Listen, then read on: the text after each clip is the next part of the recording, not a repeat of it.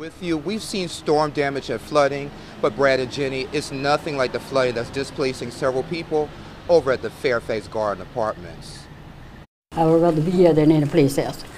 But I like this water ain't scaring me none. Flooding due to Debby at Fairfax Garden Apartments is hitting seniors hard.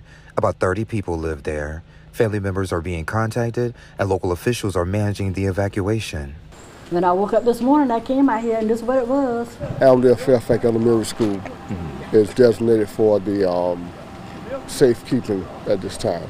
But what we're trying to do right now is get them out to family members. Emergency services, including the fire department, are on the ground. They are addressing the water issues, but haven't removed it all yet. They tried to siphon some of the water out of the area, direct it back into the woods, but it's so much water, it's just running right back. There's a push to investigate nearby canals that might be contributing to the constant flooding. Leaders say they've asked for help from the outside, but the response has been slow. The engineers would have to come in and look at it and see what would have to happen for it to not happen again.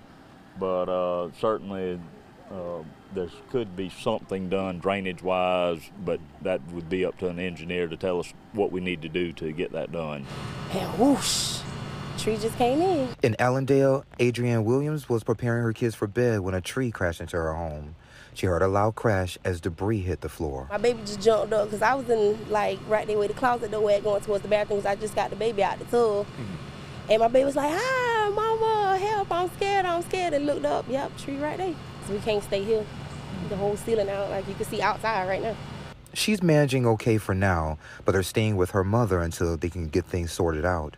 The storm has caused significant damage. The roof, floors, kitchen, and her clothes are ruined. Now I'm on disability. I get a check once a month, and I got rent and school clothes.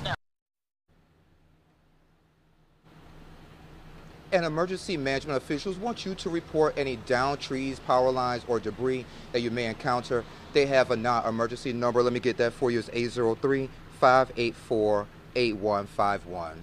Live in Allendale County, I'm Aiken Bureau Chief Sean Cabbage-Stock. WJBF News Channel 6.